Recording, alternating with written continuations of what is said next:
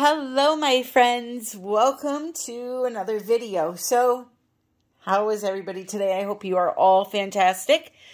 I'm doing good. I'm going to be working on this really cute seahorse that I got from artisttilldeath.com. It is absolutely darling.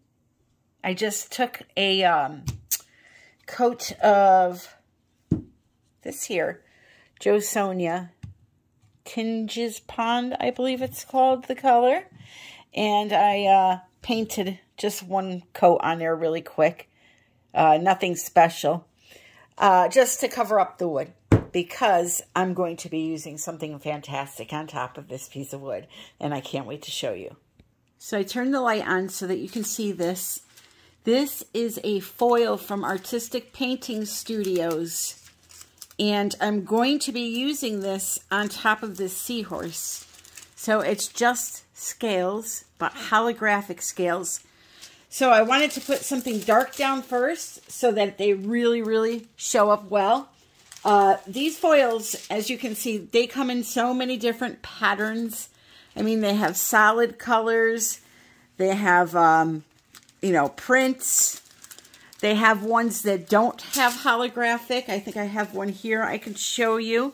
Well, this here is not holographic. It's just some golds and bronzes and maybe a little bit of copper. Beautiful addition to your artwork. I have done videos where I've used this in acrylic paint, like for acrylic pouring. I've poured on top of this stuff. It works fantastic. So you can see here, I don't want to pull them all apart, but they have so many patterns, you know, and they are absolutely fantastic patterns. That one's got little hearts. Like, look at that. That's gorgeous. All right, so I'm going to be using one of these foils on top of my little starfish, seahorse, and we're going to do some artwork on top of it. You can also buy these in different lengths. Like, this is the 12 by 3 feet long, I believe. But you can get them in a 12 by 12 sheet. I'm going to put the information in the description, and along with a coupon code for you for a discount. I highly suggest you check them out. So yeah, this stuff is super easy to put down. I'm going to show you how to do it once I get myself situated here. And oh, I love it. I love it. So the first thing you want to do is just cut a piece that's big enough for your project. Now, I'm going to cut this right here, but I'm also going to be saving this part in here once I'm done, because we can use all of that on a different project. The only area I need it on is the seahorse. So you'll notice that I have it lined up right to the very edge of the spikes on the back of the seahorse. So that's how I'll position it when I'm ready to use it, okay?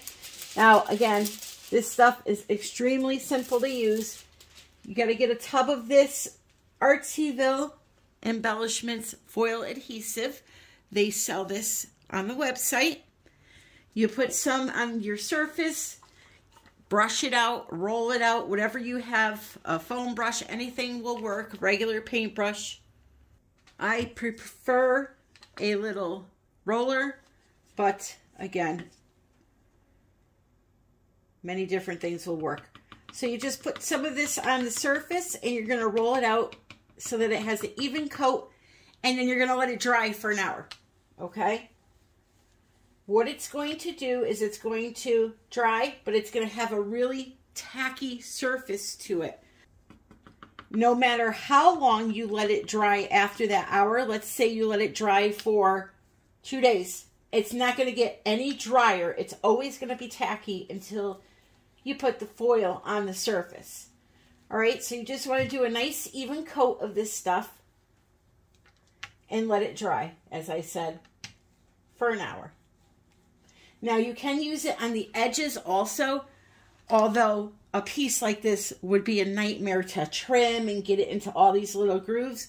But if you have a wood canvas or you want to use this to do a countertop, something like that, which I am going to be doing one of those, I promise it's coming, an actual countertop with this stuff.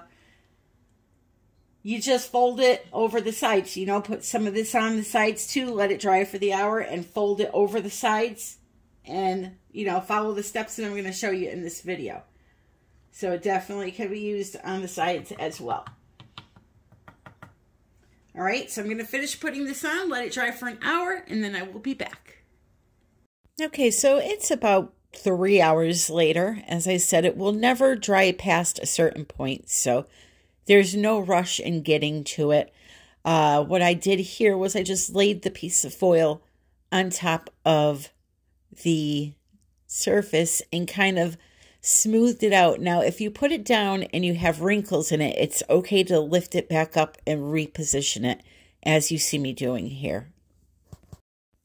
Now, the next thing I'm going to be doing is cutting away the excess so it's not in my way when I go to burnish this down with a soft cloth and a scrub brush.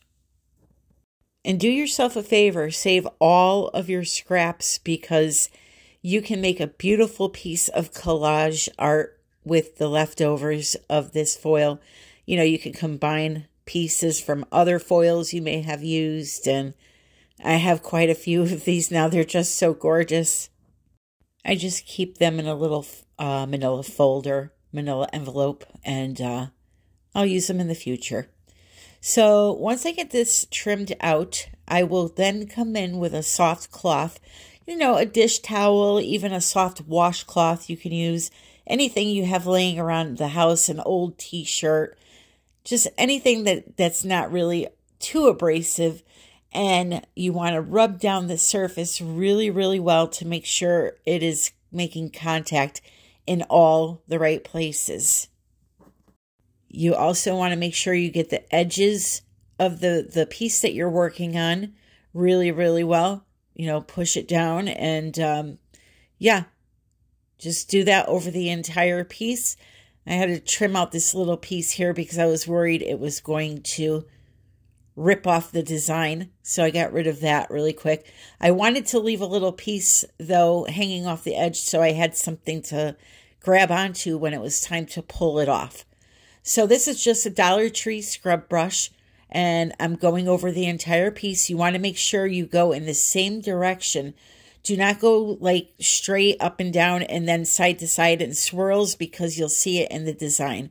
Just pick one direction to scrub in and continue doing that throughout the entire piece. So now, once I'm done with this, I'm going to show you what it looks like under the light. It is so pretty. I love the way it's just twinkling.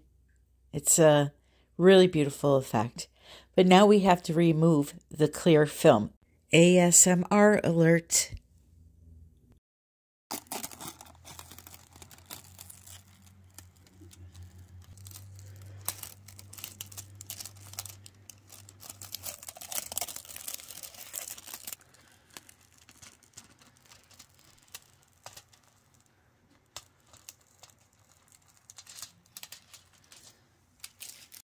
And voila, you see the pattern is off the clear film and onto your piece. It has transferred beautifully. I'm going to peel the rest of this off, and then we're going to get started with the artwork.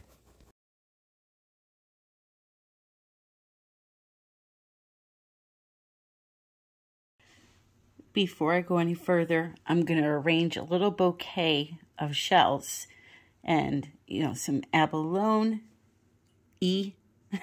abalone shells. I got a little piece of an agate here that is just gorgeous, and I'll take a picture of it so that when it's time to actually put it down, because this will be the last step, I'll know where everything goes. So I just kind of arrange them and make sure I like them the way they are before I start doing the actual artwork on the piece, okay? I'm going to probably add in a pearl and maybe a couple of little Swarovski crystals, but this is just like the baseline of what the pattern is going to be and where I want my primary elements to be, like the pieces of driftwood and stuff like that, okay?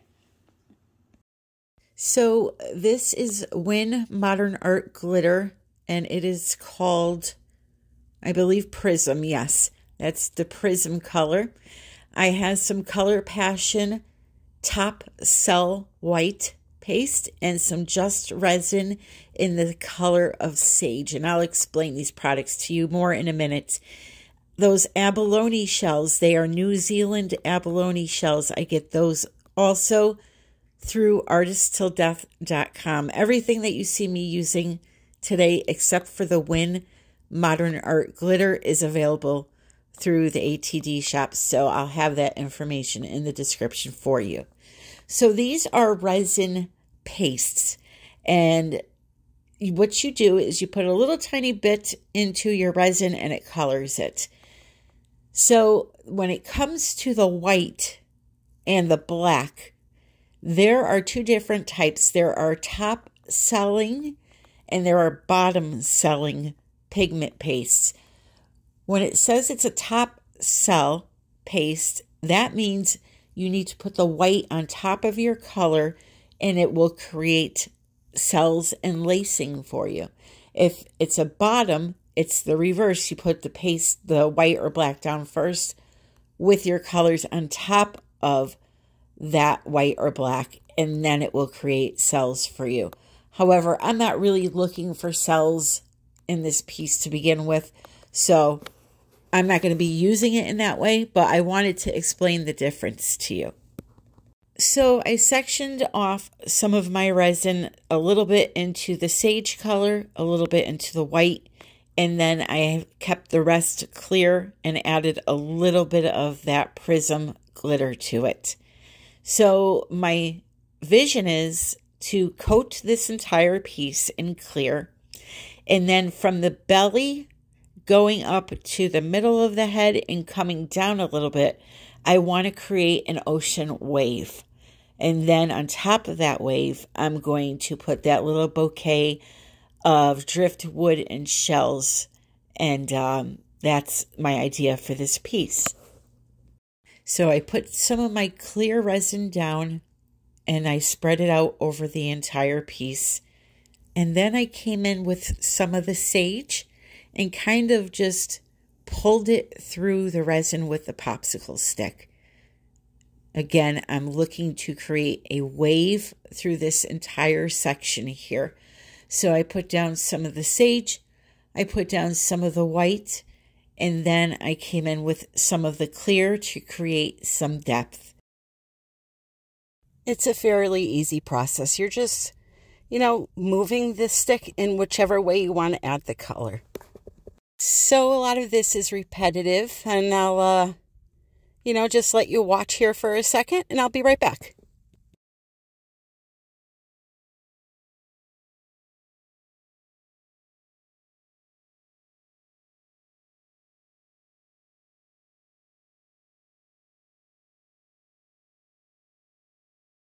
So when you add clear resin on top of colored resin, what it does is it pushes that colored resin down and creates a 3D effect.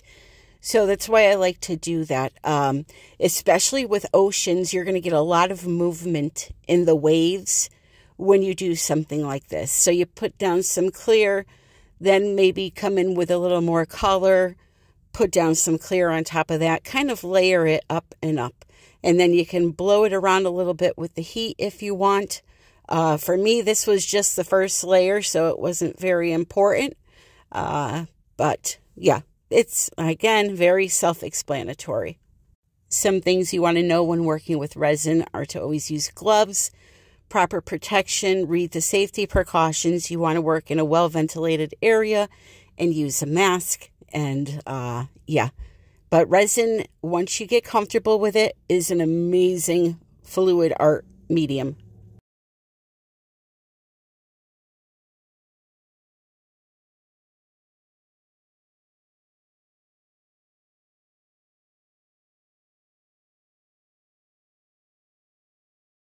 So now I personally didn't want to have a lot of movement here. I just kind of very, very gently moved some of that color, blew the white over the sage and some of the clear around, but very, very minimal. You can, however, you know, put this on full force, this heat gun, and just really blow stuff around. For this project, though, I was trying to contain it to a certain area, so I didn't want to do that.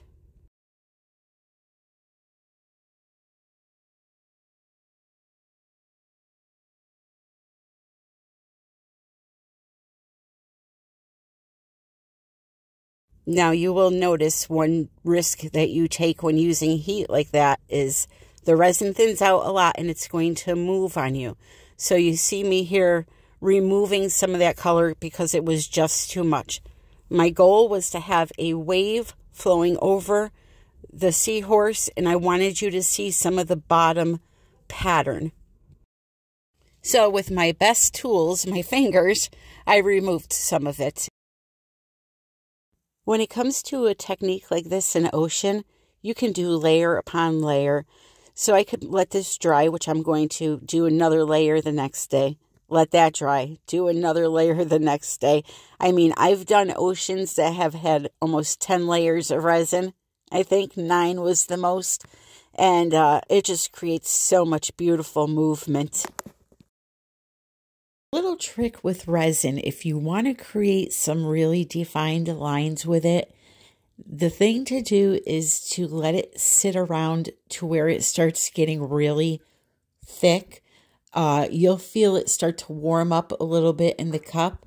At that point, when you pick it up with the stick and you see that it's really starting to thicken up a bit, that is a perfect time to do something like I'm doing right now and create some really defined lines, because it won't move as much. It will level out still, but it will stay in place and you'll get some really good defined lines that way. So now we're at the point where we're going to let this sit overnight, and then we're going to come back for layer number 2.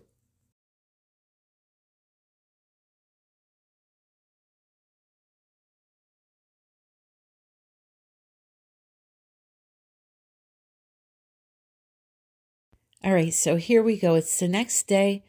I have a UV resin. I just want to tack down a few of these pieces so that it's not hard for me to get them into the wet resin. So I used some UV resin just to tack down the pieces of driftwood and a couple of the shells. The other ones I just laid on top of the area. And I come in with my resin that I use for the second coat here, and I use that to pour over it. So when you use UV resin, you want to use it in a way where it's almost like gluing something super fast. And so you put that down, you put the piece on there, you use the little UV light, and then for 30 seconds, hold it over the area, and it's done. It's cemented down. It's a really strong adhesion. So, yeah, that's what I used it for here. Here are 2 cute little seahorses I'm going to be adding onto my piece of driftwood, along with those abalone shells again, and the agate, all the stuff I showed you in the beginning. So I mixed up my KS resin, and here you see I'm pouring it over the entire thing now. And then again, I come in with just some white, and I create some more movement in the ocean area. And this piece is just absolutely stunning. It is so cute. By the way, did you know that you could swipe resin? Yes, you can.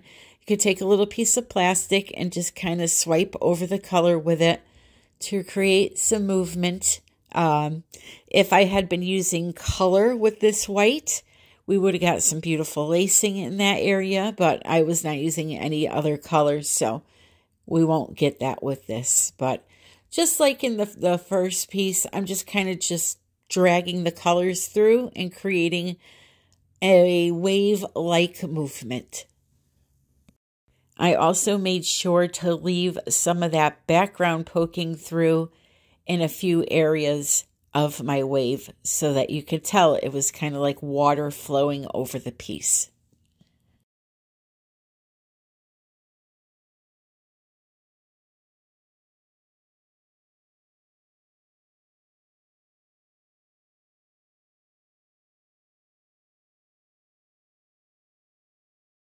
So I'm curious to know in the comments below, if you don't mind, do you use resin as a art medium, or do you just use it as a top coat for your paintings? Personally, I love using it as an art form, medium for art, because it just creates so much more interest in a piece that you can achieve with acrylic paint.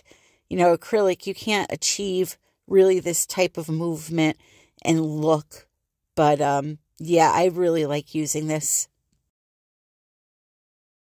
Believe it or not, when I first started my channel, all I did was a lot of resin. I did some acrylic here and there, but I was mainly resin. And then somehow I got looped into acrylic pouring and kind of just forgot about my love of resin. But I'm playing it out today in this piece. I just like to really be creative. And I know I mentioned this last time in a video.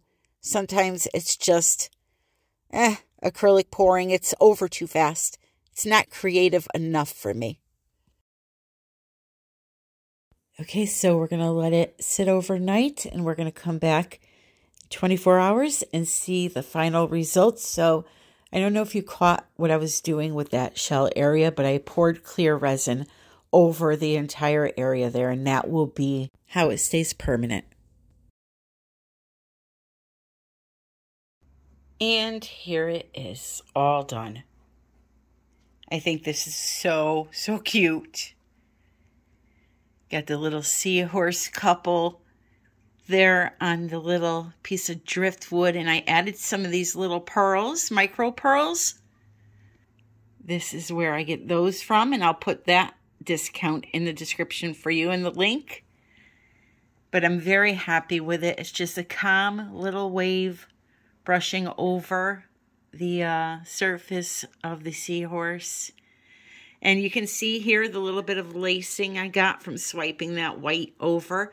Now, had I had some color under there, you would have really seen a lot of lacing. But again, I didn't want a lot on this piece, just a very calm wave. So I hope you enjoyed the video. If you did, please click like and subscribe. Now, one thing I will do off camera, because it's nothing you really need to see, but I'll come in with this color again, this Tingles Pond, and just paint the edges a solid color.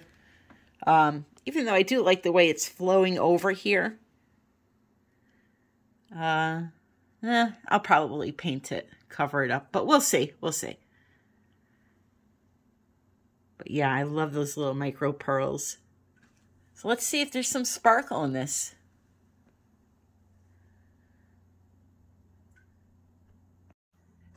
It'll be kind of hard to see because it's so bright in here right now, but we have that beautiful scale pattern with the sparkle in the clear resin, the sparkle in the colored resin here.